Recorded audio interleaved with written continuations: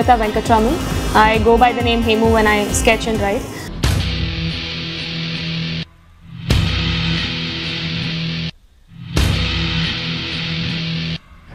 I am an architect by qualification and by profession, but post studies of BArch, I took a gap year and I have been experimenting with various kinds of art styles and wall paintings, live sketches, and as of now I indulge in 2 or 3 different types of artwork.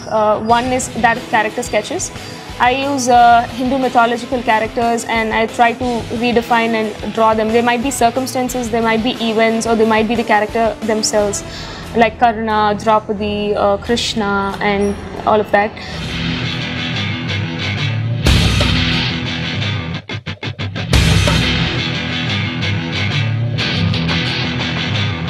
What I initially did was I sketched these portraits out on paper, on A4 sheets and on moleskin, and then I brought it in and I started drawing a circle with the help of a rope and a pencil, and I drew these portraits with pencil first, after which I'm using acrylic paints to draw the same, and then there'll be the parts where I'll finish the detailing and then fill in the colors, and then we'll have a lacquer finish so that it doesn't wear out.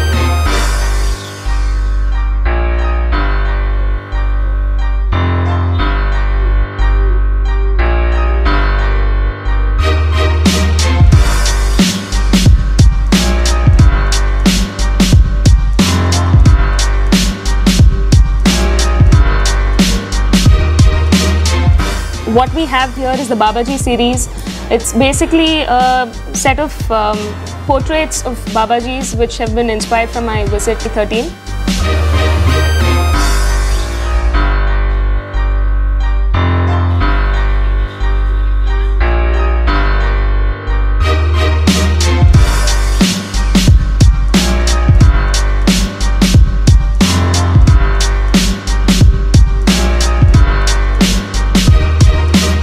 Day 2, we've finished completing the detailing that the sketches needed, and we've also filled in colors for contrast, and we have a gradient that goes from dark grey to light grey.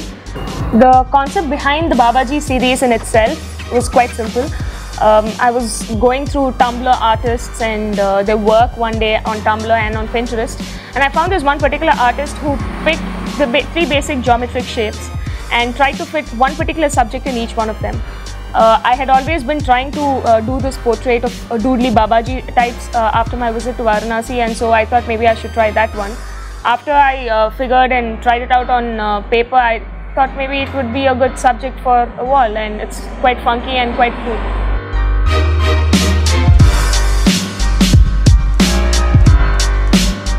I like the way it's come out. I like the contrast. I'm really happy with the oranges, and I like the gradient that has been created. Overall, I'm quite happy with what I've created, especially all of Babaji's matted hair. I like it.